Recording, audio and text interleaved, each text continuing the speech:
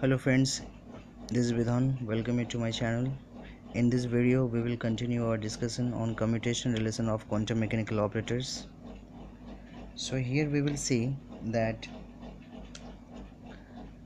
commutation of two position operators Rm, Rn is always equal to 0.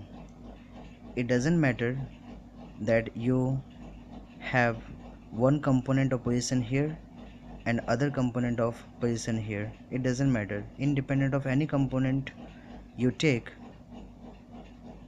the commutation relation will give you 0. That means if you have x, y, it will give you 0.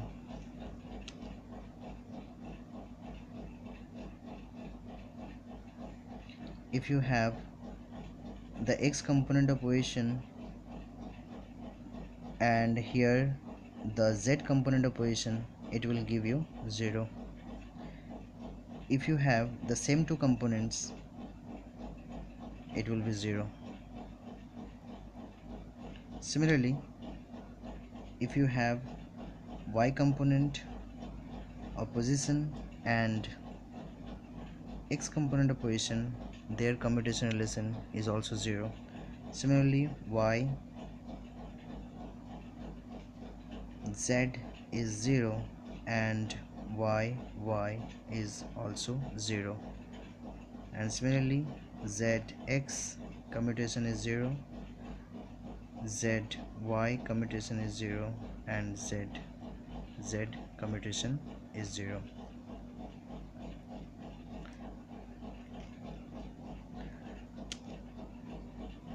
Now the similar thing happens with position operators. The commutation relation of two position operators is always equal to 0, independent of what components you take.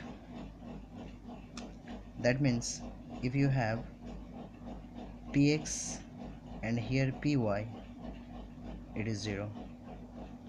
If you have px pz, it is 0.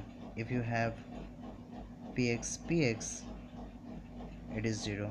Similarly, if you have the y component of position commutation with x component of position, it will be 0. Py pz equal to 0 and py equal to 0. Similarly, pz px equal to 0, pz py equal to 0, and pz equal to 0. Thank you.